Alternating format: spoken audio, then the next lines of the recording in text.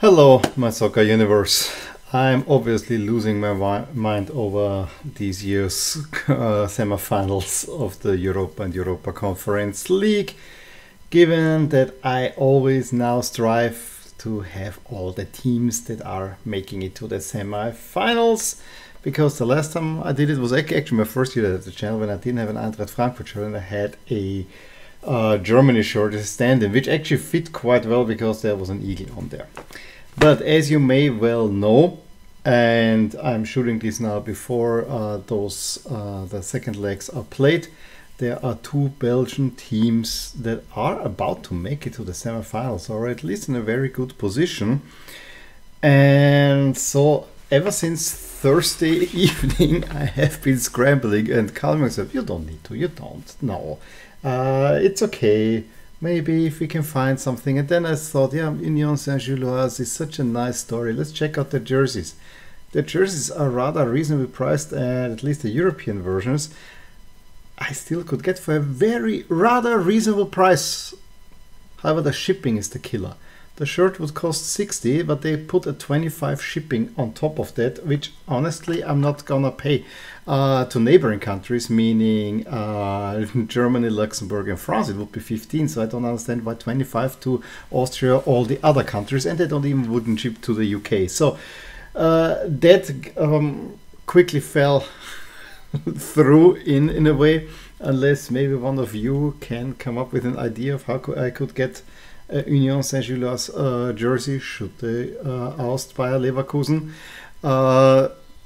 Yeah, I have to see. I probably would have to let that slide. However, I went on Willhaben and I got a Belgian team, and the question is, am I now starting a Belgian collection? I mean, I recognize the Belgian league. It's probably among the leagues that I don't cover. The best ones still left, but on the other side, Belgian jerseys are really hard to get around here. I mean, that I have here a Belgian jersey from Willhaben is almost beggars a little bit belief.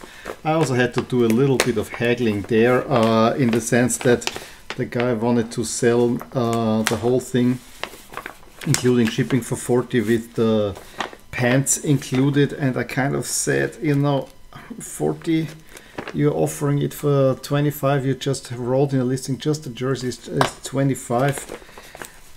I don't have a use for the pants.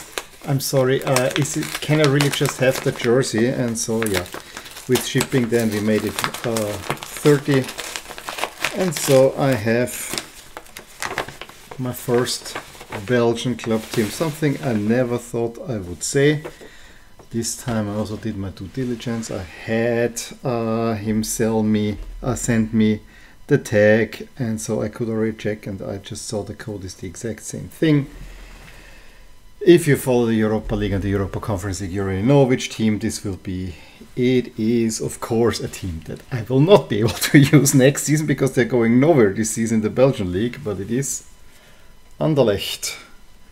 The 14-15 home jersey, and if I look at it, this is in a really nice, very nice condition, I have to say. I think it's my first proper club jersey. Now I have the Celta Vigo one with the Condivo template, you know, the one with the arch on the back.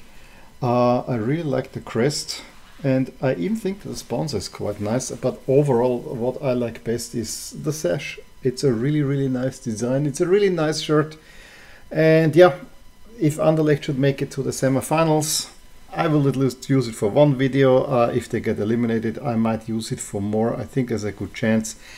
The thing is that, of course, this is a double XL, so it's a rather big jersey for Adidas, but I think I may pull this out here and there. So I gotta say, I'm actually quite relieved about this one. Yes, it's the biggest club in Belgium.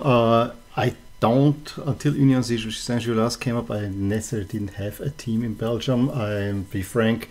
But you know, I always saw that Belgium is one of the most, it is often a rather strong league. I know when Austrian teams play against Belgian teams, it's always a little bit so and so. Now, this is one of the few teams that are in playing in purple, and I know there are not too many big teams that have purple jerseys. I mean, being from Austria is of course Austria Vienna, and then I could name two more, but then there's of course Fiorentina, which for me is probably the biggest team playing in purple. There's Real Valladolid, there's Anderlecht. Maybe there's now Toulouse is playing purple, but purple is not a very popular color. So that's one reason why I'm quite pleased that that Anderlecht is now, because it's a color that's not common, and I really like how the white and the purple pair off. I also find that the sponsor fits quite nicely on it. I mean, even the green square up there, I mean, it's not the prettiest sponsor, but the green square adds a little something. In any case, yes, I may be starting a Belgian collection. I still have not quite given up on the Union Saint-Gilloise, but I'm realistic enough. It's not gonna happen, and let's see where this will go. Any case, do you have any Belgian teams in your collection? I would like to know. Give me a thumbs up if you enjoyed this video, subscribe to my channel if you want to see more, and I will talk to you soon. Bye. Hey there, I really hope you enjoyed this video, and if you did, here are some videos and playlists that you might enjoy too. Also, please consider subscribing to this channel and hitting the little bell icon so that you get notified whenever something happens in my soccer universe. And with that, have a wonderful day. Bye.